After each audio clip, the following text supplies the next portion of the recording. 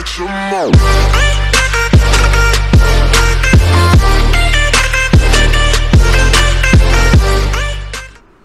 Alright, ladies and gentlemen, welcome back to part 7 of the As-Built series. We left off looking at something like this for our front elevation, and now we're going to want to turn that into this. So we have to add the gable roof in the front for above. This is the master bath, and this is the master closet, and then we have to do our railing and our stairs for the front. Okay, so the first thing you're going to want to do here is I copied this up to show you what it's going to look like, and this is obviously going to be the side view too, but we're not going to get to that in this video. What I do is I take my wall section and I copy it to the left. This wall section here is set up for a 30-foot deep house. How high or how far this will rise and run until it hits 15 feet, and then it's going to come back down, so halfway through. So we drew a line here that was 15 feet long. We brought that line up, and then we knew where to trim that off at. Okay, this one is going to be the other gable roof. So the first thing I need to know is from corner to corner, right here to right here, it's 12 feet 7. So that means that it's going to run 6 feet 3.5 inches before it starts coming back down. So I'm going to do the same thing over here. 6 feet 3.5. And then I'm going to go up. Now, by the way, the rise and run on this is usually labeled. I don't know why. I guess I didn't copy this over when I was doing it earlier. It should be an 8/12 pitch. So I'll put that on my original one. But that gable roof in the front is going to have the same 8/12. And then I like to label over here with something. You just call it like front gable. Okay. Now that doesn't change any of these things. It only changes where we trim that off, and then it's going to come back down. So now the reason for going to the left was because everything is still lined up going through to the front. Let me get rid of my hatch pattern. I'm going to take these lines and those lines and this line, and I'm going to copy that from the wall. So this is the outside of the wall. Bring that across until it hits the outside of the wall. Stay on the green line. So you can see now it's not going to be this corner, it's going to be this one here. That's the outside of the wall. Okay, so we get something like that. Now we got to clean it up. This is going to get pulled back to here because it's going to stop and hit that. This is in front and this is going to be behind. These lines, so here, let's do this. Let's take this and let's mirror that over this to this. And it's going to ask, do you want to erase the source? We say no. Okay. Now these lines in here are going to get trimmed. So if you do trim and you click 1, 2, 3 and then you go like this, that should trim them off at that point, which is what we want. We want these to run and hit here, run and hit here. Alright, this side, pretty easy. Take this line, drag this across, take a new line, draw that up until you get an intersection. If you're not getting intersection, that's OS enter. Make sure intersection is turned on. Match properties, blue to blue. Trim the extra. That side's done. This side, same thing. These lines go away. Stretch that. Draw a line. Trim. Match properties, blue. Oops, wrong one. Alright, so that's done. So now I can technically hatch pattern this and this. Those are not going to change. And I can hatch pattern this and this separately. Siding goes on these. Foundation goes on there. But we got a lot to do in here. Okay, so that's the next part. Alright, so by the way, you'll see going to the side view that the peak of this is what we're going to bring across to get the peak of that gable running forward, you know, kind of stretching out in front of that house. Okay, So here's what we need to make. We need to go with something like this. All right. So taking the floor, let's see. We got our foundation line. I want to see what I ended up lining this up with. The top of the deck. Oh, okay. All right. So here's what we do. Excuse me. The lines that we created for the stairs, okay? What we're going to do is we're going to do a construction line at the top and bottom of each piece of AZEK. I'm going to do copy. I'm going to grab it from this top corner and stick that on all of these top corners. Now, if you recall, on the floor plan, the width of the stairs is 4 feet, and they're centered on the door, 2 feet to the left, 2 feet to the right. So what I'm going to do is I'm going to draw a line down from the center of the door, offset that by 2 feet left and right, erase this middle line, and now I don't need, I'm going to do trim. I'm going to select these 2 lines and hit enter again, and now I don't need, I like to go way out here to do this because I don't want to trim this, but I want to get all these yellow ones out of here, and I like to go out here on this side. Alright, so you got those out of the way. So that's where the stairs are going to be. Now this one, okay, so that one's going to be the top of the deck because let's trim these. We're going 1, 2, 3, 4, and then the next one is the top of the deck. So we can trim there, we can trim there, we can trim that out. We're not going to see that. We can trim that out. There's going to be a lot more trimming later for the door, but don't worry about that for right now. This line can actually be stretched back to, let's say, to here for now, and then we'll figure out where that goes later on. Now do extend, a quick extend, which is EX, enter, enter. And stretch that all the way in that area. You know immediately that you have to trim this stuff off. That's a quick trim again. Oops. And trim, trim, trim. Alright, so that's the top of the deck. The bottom of the deck would be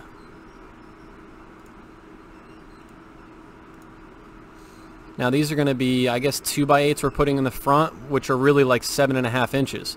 So what I'm going to do is I'm going to do an offset of 7.5 off of this one, which means we are not going to see that, and we're not going to see that in that area. That's going to be the bottom. These stairs are going to be in front of that, so you don't want that line in the middle. Something like that. Let's start changing some colors. Match properties. I'm going to go on my red railing here. By the way, in these videos I now have a downloadable file that you guys can go into in order to get all of these different pieces, and that'll help you guys out with all your match properties. It'll help you out with the windows and doors and a bunch of other stuff. Okay, so these are going to be red, those are going to be red. Okay, now, so I was wrong about this. This is going to go up until it hits there. That's going to go up until it hits there. Alright, so far we're looking pretty good. Okay. Now the posts. They're 2 lines. They're both blue. Alright. But this one has to be at least 1 inch off this siding before it goes up. And you're going to go, let's see, not 36. The top of the handrail is 36. But if you have a handrail on top of these posts, that means you're going to go 34.5. I'm going to get rid of this little line. We're going to offset that 4 inches. And also, I can bring these down from my plan. So you can see, like, I've got that one right now. I can do a construction line and bring down that and that. Down, down. I could also take these and copy them. And then that last post is going to be right there. So the last post actually lines up with, whoops, lines up right next to, it looks like it's going to touch that siding, but it really doesn't because it's actually way out here and the wall is way back here. Okay. So we want to take a line. We want to draw that line across. That's going to be the top of the top of the posts, and now you go 1.5 inch up, and that's going to be the top of the railing. Now we can extend these. All right, more match properties. Let's color that. Let's color blue this post. Let's trim between here and here and get those out. Get these out. Get those out. Right? Now we're going to have posts down here later too, and we're going to figure that out later, but don't worry about it for now. Let's get this door out of here. That's kind of confusing. So if you take all of these lines, but then you deselect that one, the one that's back there, and those two, I'm going to move this out about 30 feet, staying on the green line. That makes it a lot more not easier to see. Okay, match properties. These are going to be all blue. That line, I guess I just missed that when I was trimming. Okay. Whoops. And the last one, match properties, blue, trim. I missed that one as well. Anything below it, anything above it, like that. The railing, excuse me, is only going to go 1 inch overhang, and then it's going to go up. So get rid of this small line.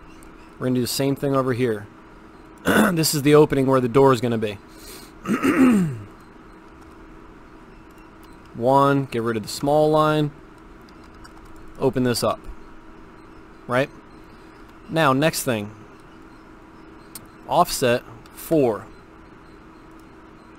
4 there and 4 here. The bottom of the railing can't be bigger than 4 inches. The gap at the bottom, because it's safety precautions. It's so that children can't slide underneath the railing, and that also is the same reason why the railing has to be at least 3 feet. So we gotta at least have a maximum of 4 inches at this bottom here. Okay. So off of that line now, I'm going to go in and I'm going to trim that and that. I'm going to trim in here, trim in there, same thing here. You just don't want anything on top of the post. The posts are the main construction. Or structure, I should say. Okay. That goes. And then we need another 4 over here.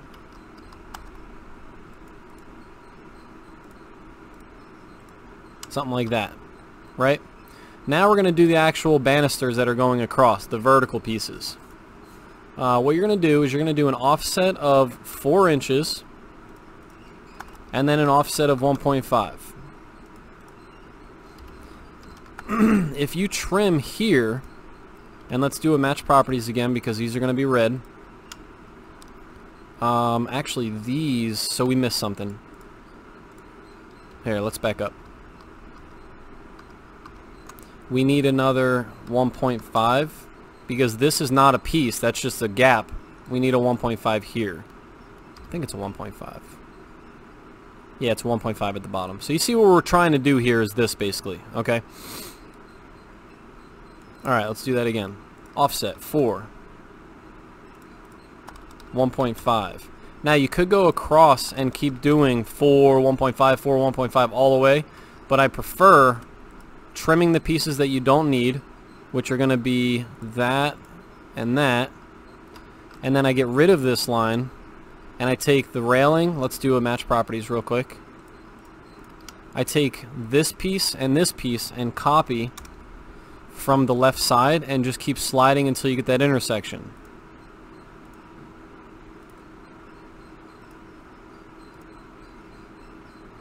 Now you can see that this next one goes into that post, so you get rid of that and you trim off the extra, and that part's done. If they're the same size, which I don't remember if I did that evenly on the plan or not, you could copy the entire thing and say, okay, from the right of this post, how about the right of that post? So these actually were exactly the right size between each other, and now those two are done. Match properties, let's get this one. Right? Now this one's going to be a little bit different because I'm sure the numbers are not the same based on the door being in the center. Excuse me, the door being in the center. See, it's 3.6 1/4, 3.7. So now we could take some of them, or maybe one of them, copy, grab it from the left side, click, get rid of this piece. Oh, and we forgot our, so this line goes away. We forgot our 1.5 offset down here. And now we're going to take these three, copy those.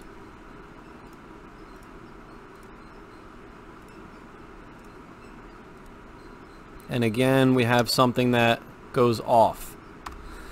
So what I do in this situation, because you can't have like a half banister, I keep saying banister, I guess they're like more like spindles. I erase that one, and I most likely will just extend it like that and make it a little bit bigger than 4, rather than having something that's incorrect. Like that. Okay?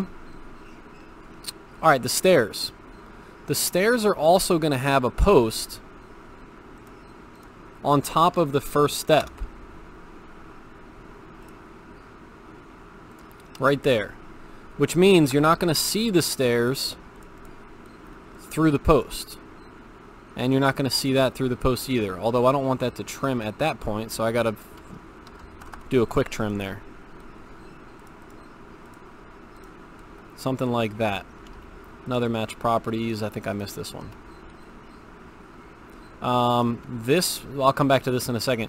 This railing is also, now again, when you're out in the field and you're measuring where the positions of all these posts are, all these railings and all that stuff. For me, this house doesn't exist, but I would assume that it would be underneath like that.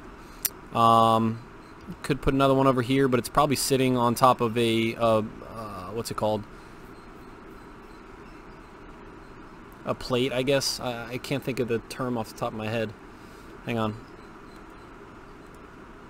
See, I want to get these terms right for you guys.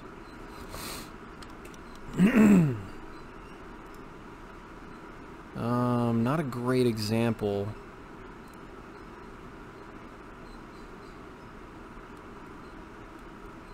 Well, we'll leave it like that. All right. I don't want to waste too much time trying to think of a word. I'll say it in the next video when I get it. Yeah, so I'm gonna leave it like just like that. I think I put more posts down here, but I don't think that they're necessary because they're gonna be, actually this one is. This is important. We're gonna copy that one down. Oop, I'm in the wrong one, but that's okay. Something like that. This line should have already been there. This line, just erase. Like so. Alright, so you need, I would assume you need those two, and then you'd probably have two underneath as well that you can't see. Okay? Alright, so the stairs. Alright, so after, we're actually going to erase these for now because you're not going to see them, and I'll show you why in a second. At the top of this one, you're going to draw a line. Here's another thing. Rather than drawing all these yellow lines, why don't we do a make object current and just click on the red.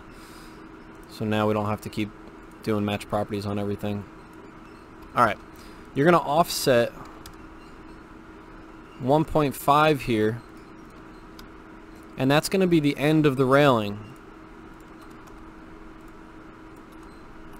Like basically if I drew an X here, that would be the end of the piece of wood for the railing that's going to run up.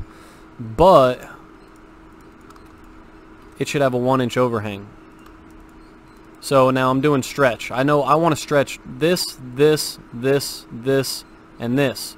So I'm drawing a box like that, but I'm holding shift and I'm deselecting the ones that I don't want. And now I'm doing S enter. I'm clicking anywhere, and I'm going to the right on the green line, 1 inch. Alright, so I'm going to get rid of this X now. We don't need it. That means that this is going to get brought back, and this is going to get brought back. Because you're not going to see past that point, because these lines are going to go up.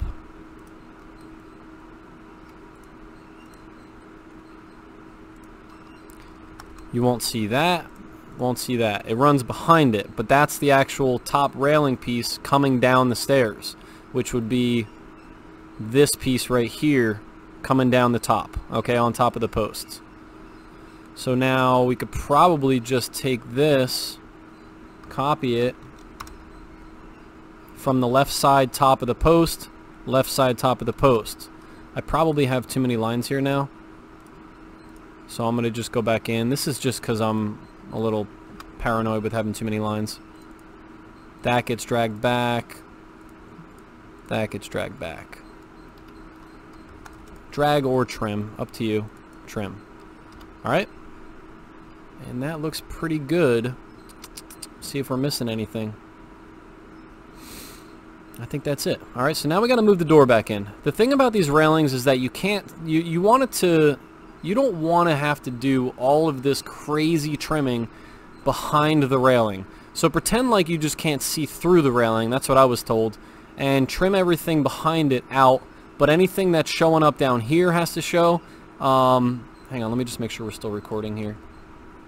Good. 20 minutes. 20 minutes. Alright. The stuff that pops out through the bottom, between, bottom, and above is all things that you're going to see. So here's what I do. I do a B poly. I hit OK. This is an island detection tool. All I do is click in here and it makes the island piece. And I hit enter. Then I'm going to do a B poly here and hit enter. A B poly here and do enter. And I'm going to want to change those to be a different color.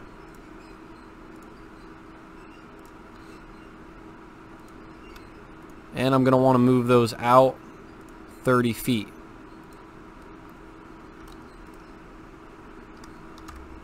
Like that. You know what? Let's go back to red because we've got a yellow door. Alright, anything that is inside this box, that box, or that box has to remain. Which means anything not inside of there is going to get trimmed. Now this is a little tricky. There's no order to what I'm doing right now, but I'm just saying, okay, these lines got to stay in here, that doesn't. This just gets erased. That was just extra from my trims. So this one's already done. We're following this. That's good. These get trimmed. Those get trimmed. Those and those and those. And then erase that and erase that.